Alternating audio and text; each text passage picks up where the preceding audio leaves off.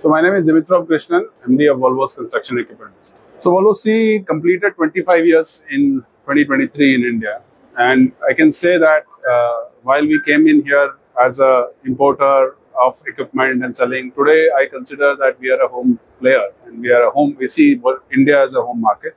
We have entire range of activities in India. We have R&D team that develops products. We have a purchasing team, we have manufacturing team, and we are also selling in India. And then we have both our brands present, both the Volvo brand and the SDLG brand that we offer.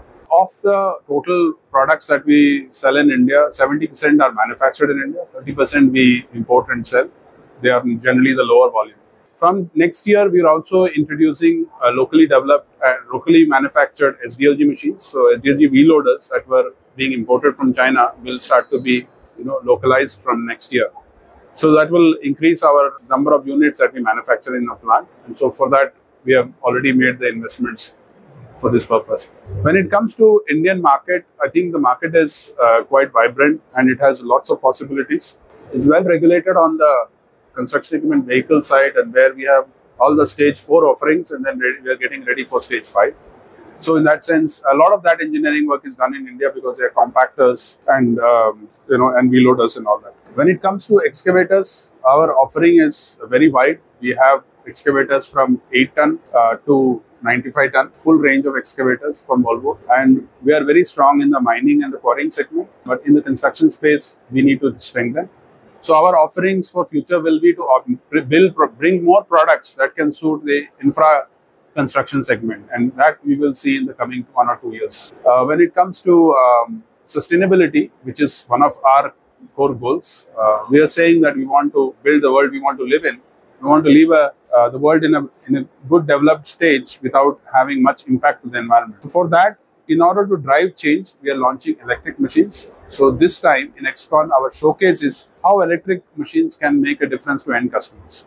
So you will see that we have displayed 8 machines, out of which 6 are electric. 2 of them are developed in India and technologically and produced in India. And the rest, some of them are being imported. But our intention is to showcase how electric machines are fairly easy to adopt to end customers. And because it is an unknown area, customers do not want to go in. So we have also offered to customers electric machines using the service model, where the customer can pay per hour and use the machine without having to buy the machine.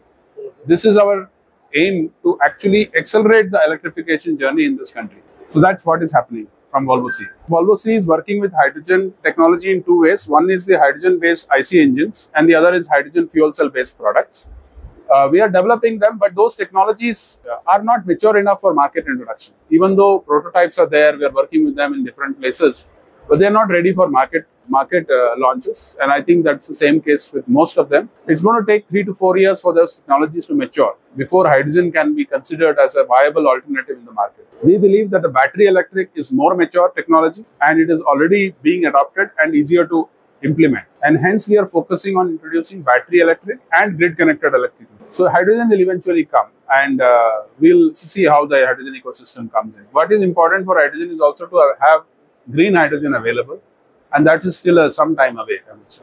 How does Volvo Construction Equipment plans to enhance its customer support and engagement strategies to meet the evolving customer? Yeah, so I think the equipment as a service model is one of such offerings that we started a year ago, where customers can have full peace of mind and actually they take machines from us on a per hour basis and not worry about anything other than the machine running. The rest of it is our job. So per hour basis, that is something that we have been able to implement, and we have delivered quite a few units last year. We will be accelerating that for more in the future. On the services side, we have several offerings. I mean, as a company, we have offered telematic services, the toll-free based calling system, repair and maintenance contracts. All of these have been our regular offerings to end customer. We continue to enhance and improve those offerings. And what's your outlook for 2024, considering it's an election year? Yeah. Do you see any apprehensions in Yeah, of course, if you historically see, election years are a dip, typically between 15 to 20% drop in an election year.